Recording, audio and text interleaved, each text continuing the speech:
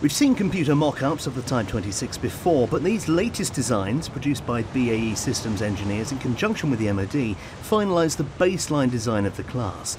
It's said to be a sleek ship incorporating the stealth look, which debuted on the now familiar Type 45. As with the destroyer, the Type 26 global combat ship is designed to have a low radar profile. Now this broad brush design's been finalised, more detailed design work can begin. At 485 feet 6 inches, this Type 26 will be around 50 feet longer than its predecessor, the Type 23 frigate. But the ships will be used for the same type of job role, from combat to counter-piracy, humanitarian aid to disaster relief. Exact specifications are yet to be finalised, although it's likely to be equipped with vertical missile silos and a hangar for Merlin or Wildcat helicopter.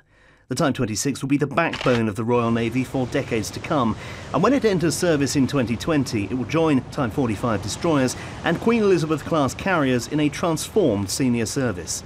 The building programme will also safeguard hundreds of shipbuilding jobs, and it's likely the ships will be built in sections at yards around the country. Tim Cooper, Forces News.